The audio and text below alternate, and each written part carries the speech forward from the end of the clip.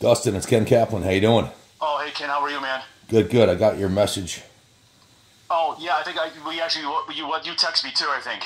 That was probably Junior. Oh, maybe that was someone else. Yeah. Yeah, I was just wondering if you had any leads because just a few nights ago I lost three really expensive dirt bikes in my garage in Stafford Springs. Huh. Jesus. And yeah, any leads for you? Not yet. Were yours posted on Facebook or Facebook Marketplace or any place like that? Yeah, so that's what the cops told me. So I actually my 2024 KTM 250. I decided to sell it after I just bought it a couple months ago, and 3 days later I put it on Marketplace. 3 days later they got me.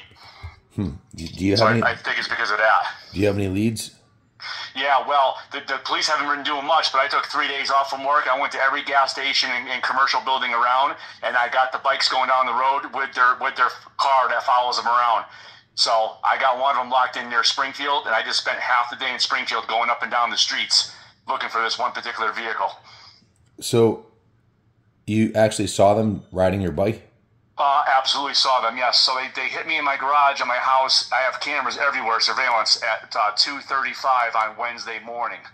Okay. And then 6 later, I have them down at a commercial building down there, the Rotary in Stafford. Somebody picked them up on the camera. It's my son's bike and a vehicle following. So they rode the bike from your house? Well, no. So my camera showed them. They parked the pickup truck at the bottom of the driveway. I think they came here for one dirt bike, but when they opened up the garage, they saw there was four. They can only fit three in the back of a pickup.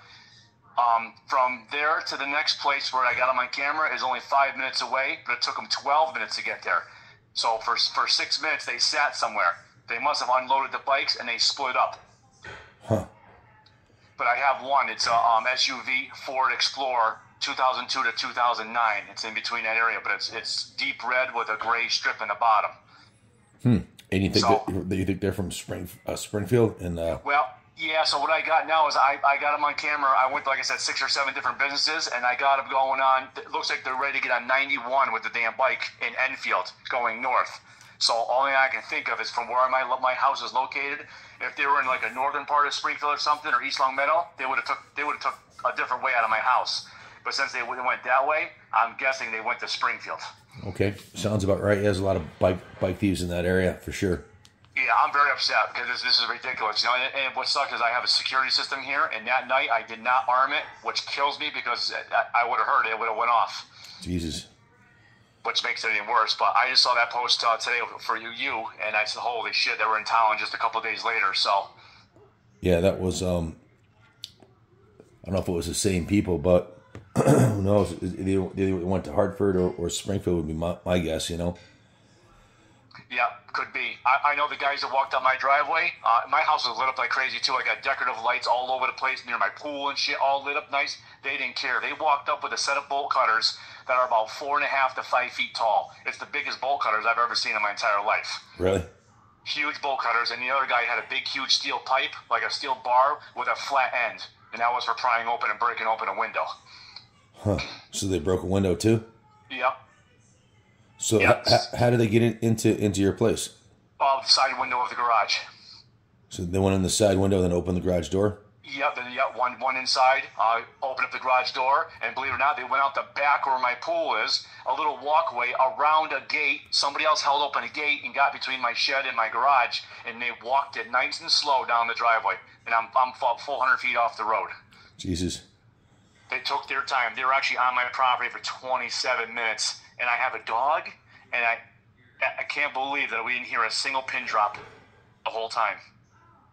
Man. Which lets me believe that they've done this so many times that they got this down pretty damn good. Wow. But the cameras only let me see what they were doing, but they were all wrapped up. You couldn't even see their eyes, their head. They had gloves on. The gloves were all like saran wrapped to their sleeves of their coat. They were making sure no gloves were going to fall off or they were going to get hung up. Nothing baggy. They were taped up tight. It's fucked up. Yep. Really bad. Okay. So yeah, so I just want to contact you because I didn't know if you maybe had cameras and because any little extra piece of information that I can get. And I got a couple police friends, and they're going to help me. One's a K9 unit in Enfield. He's right now scanning all cameras on the intersections and trying to get a plate reader to work or to identify them. That's where we are right now. I've been recording this conversation. Can I use this to help find these fuckers? Yeah, you can do whatever you want. Don't matter to me. You can contact me anytime you want, any information. Because I'm actually personally, I take this personally. I own a business, so I can take a lot of time off. This week, I'm going to be all over the place. I would check Hartford too, because you said did you see them get on 91 North or for sure? Yes, it looks like it's going. It looks like they're going north. But to confirm that, I'm going to go up to Springfield tomorrow and go to some commercial buildings like on Columbus Ave and Main Street. Some big buildings that have like the cameras facing the highway, and I got to actually confirm that first. But once I have everything timestamped, so I know relatively what time they should be there. So if I can find on the camera, then I can confirm. I guess there was a Puerto Rican parade in Hartford today. That's what I asked. I guess there's a lot of people with stolen bikes there too. Oh, I wish I knew about that. So let me tell you, it's weird that you said Puerto Rican. So at the Simon Says is a company here in town. You might even know who it is. Mike Simons owns it. Yep. He has cameras outside that actually has voice, like it can pick up voice. I got the bikes coming down Orchardville Road, and all of a sudden there's the horns blowing. Another car meets up with them, and they shut the dirt bike off right in front of his cameras, and they're speaking Spanish. Blah, blah, blah, blah, blah, blah, blah. And they point to go up 190 west, and then they start the bike up and take off. So I know for sure they're Spanish because they talked in Spanish. Okay. So those are the little tips that I have so far. That's a good clue. Maybe you should have gone to that event today, you know? I didn't know. I didn't even know about it. Yeah. I don't know if you would be stupid enough to put a brand new, because like I said, that new bike, the bike's obviously, it's a 2024 KTM 250. It just came out a few months ago. I just bought it brand new, so that thing stands out. Yeah, no doubt. I don't know if they're running it around or what they're doing. Probably either riding it or parking it out and selling it. Right. So here's my next thing. Since I could trust to talk to you, obviously. So the next thing is I got way too many friends and people that have lost bikes. Well, I own some houses that are not being that are vacant right now. So I'm gonna try to work this out. I'm gonna set up a vacant house, get a fake profile for Facebook. Mike Simons is gonna give me a real expensive bike to take pictures of. A bunch of us are gonna sit in this house in the middle of the night, and we're gonna try to set these guys up, and we're gonna get them ourselves. Because the police only have so much resources, they can't do too much. Yep. But we can catch them if we want to. Yep. So it might take me a few weeks to get this together, maybe a month, because it's got to be planned out just right, so we can't make a mistake. But I don't want to kill anybody or anything, but I definitely would like to catch them and hand them over, because it might save somebody else from losing a bike, or maybe we can find out where they're stashing the shit. I would definitely set up cameras so you can film the whole thing, too. Yeah, I'm going to fill the whole thing. Well, honestly, so right now, the reason why I want to find this SUV is because I have a tracker on a magnet. I'm hoping to find them, and if I find them, I'm not going to say nothing. I'm going to slip underneath their car, and I want to put a tracker on their car, because I figured if I were to track them on real time and get like 2 weeks worth of data, we might find out they go to a warehouse, they might go somewhere else, they might go out of state.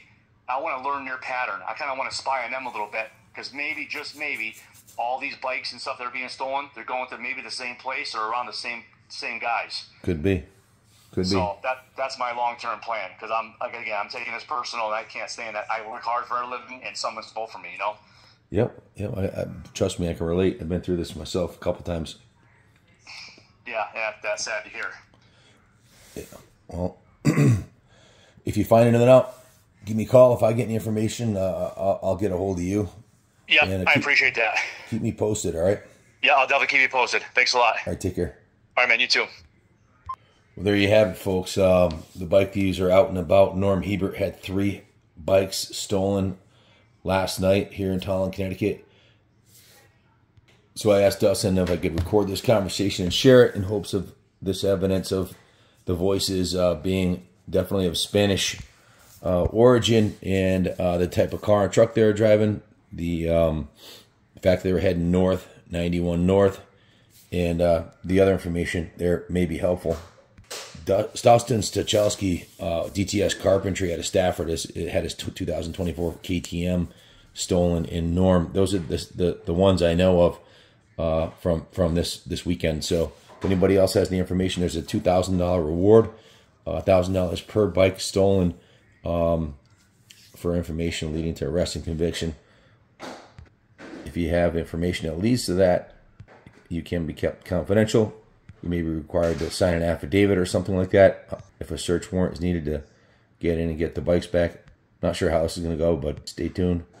Thanks for watching. Lock your bikes up, and God bless America.